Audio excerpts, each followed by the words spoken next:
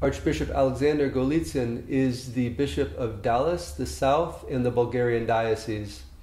He is a monk of Simonopetritul monastery on Mount Athos, where he was the disciple of the great elder Emilianos. He is also a graduate of Oxford University, where he wrote his monumental doctoral dissertation on St. Dionysius the Areopagite. Archbishop Alexander is a wonderful archpastor, and he's, as you'll see, a fine scholar. So without further ado, I hope you'll enjoy this episode from my interview with His Eminence Archbishop Alexander Golitzin.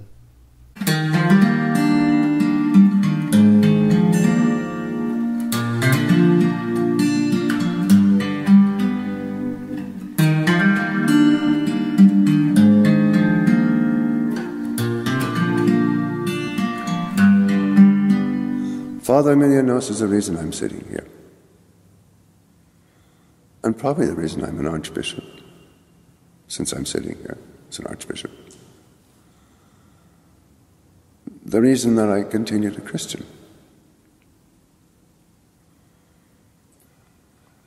He was abbot of the monastery of Simonopetritul from 1973 to mid-90s, when he had to step down because of an illness which had severely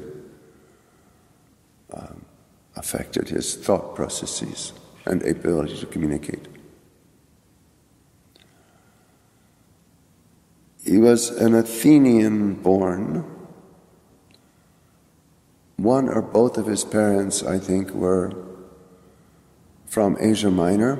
They had been thrown out in the population exchange of 1924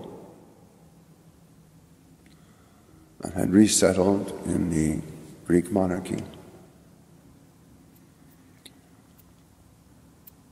Raised by a very especially devout grandmother who would wake him up at midnight for vigil and read to him out of saints' lives, among which, interestingly, was the life of St. Herman, probably from a Russian source book of the late 19th century that had been translated into Greek sometime in the interval. He went to theological education at Athens, and I think by the time he was through had concluded that things in the Greek church were hopelessly stale and flat, that they had to change. And he thought maybe the Western orders had the right idea. But in the interval, he had met the Bishop of Larissa, that's kind of north-central Greece, Dionysius, who had been a monk at Mount Athos, who had suffered in Dachau,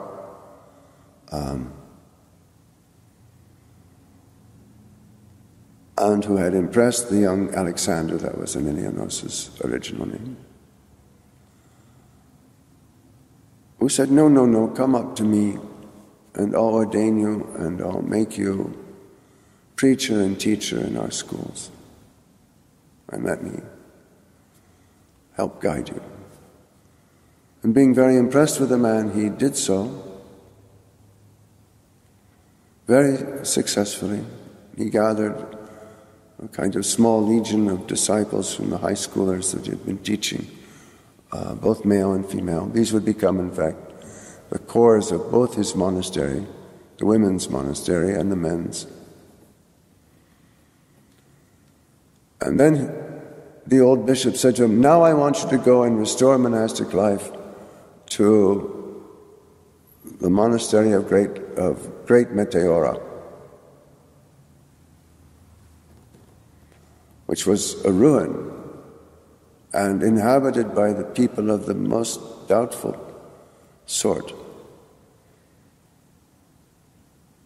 So the young abbot had to go up, clear these people out, and then sit alone on top of this crag, literally on top of a crag, kind of column of stone, alone. And he did so for some years, until the young people whom he had so impressed as a teacher of catechetics in the high schools began to ask to be tonsured, both the young boys and the young girls. So 2 monasteries formed, a men's monastery around him on top of Meteora, and a women's monastery in one of the other empty monasteries of Meteora region.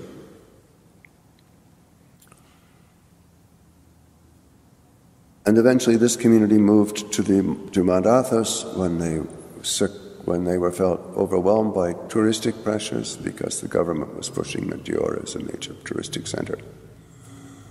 And they felt they had to go somewhere where they weren't simply museum curators, but could live the monastic life. And the women moved to the middle finger of the Halkidiki Peninsula at its base, a town called Ormilia, where they have a monastery of over 100 nuns in the present day.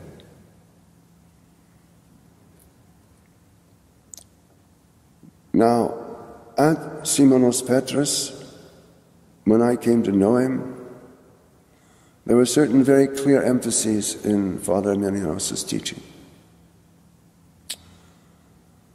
One that was instantly obvious to me: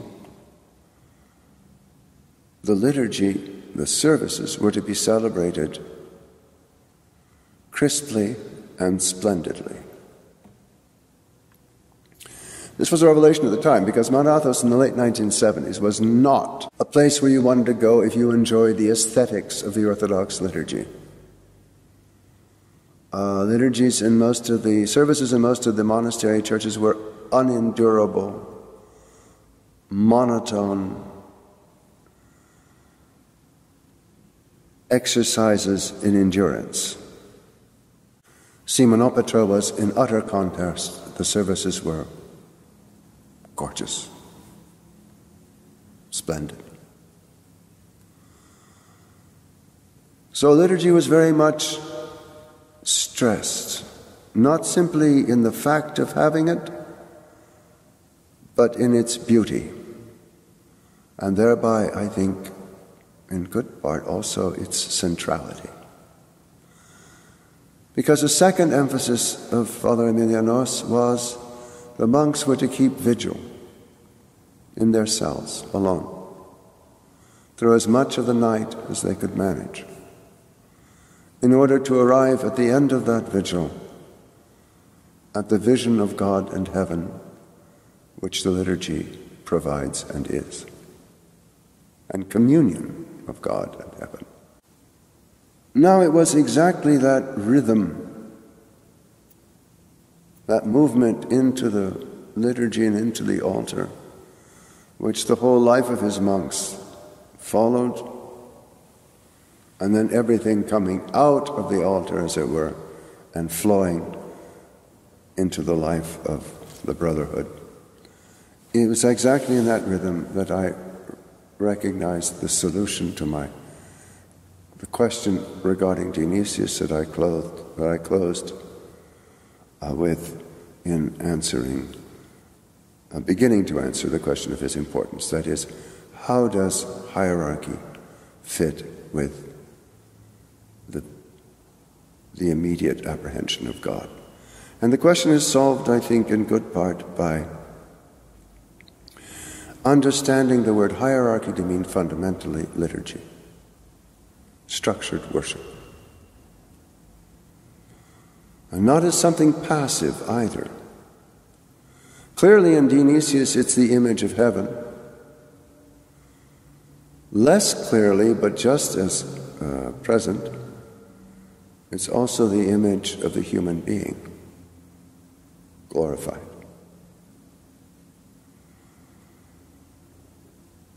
So the entry into the altar is at the same time the entry into the heart.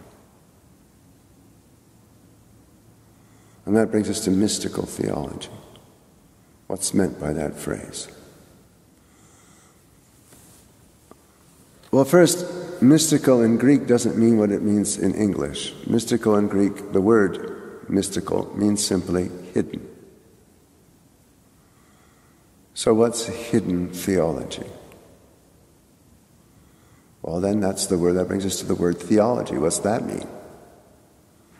And you might be surprised to learn that it has several meanings in Christian usage. It only has two in classical Greek. It means philosophical discourse about divinity, which is how I think most of us understand it, or it means stories about the birth of the gods like you find in the ancient poet Hesiod. But in Christian usage it has several meanings. A kind of lowest meaning is rational or philosophical discourse about divinity, the pagan meaning. Two, it means Scripture. Scripture is theology, and the Scripture writers are the theologians, which is a locution that Dionysius uses constantly. Third, it means worship. The worship of the church in heaven and the worship of the church on earth.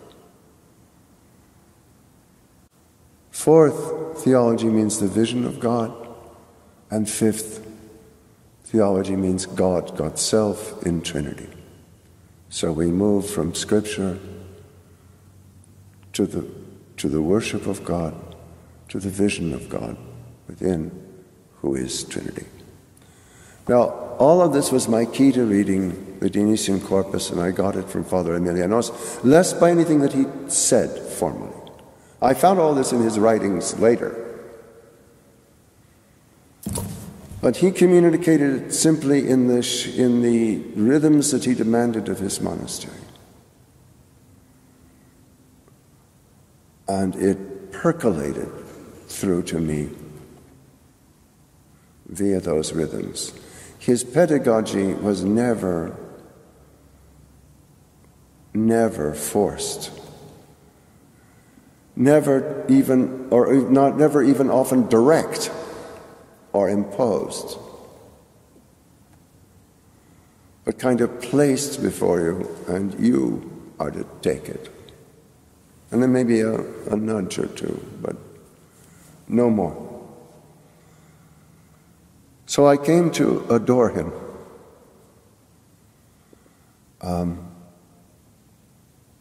And rightly, I think. His words, which again I came to only later,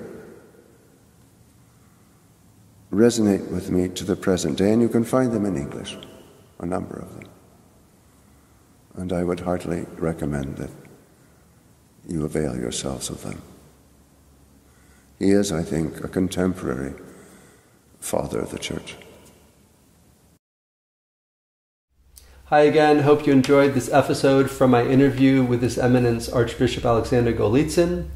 Please leave a comment below letting me know what you thought of this video, and please subscribe below so you can get notified the next time an episode becomes available, which happens every Friday.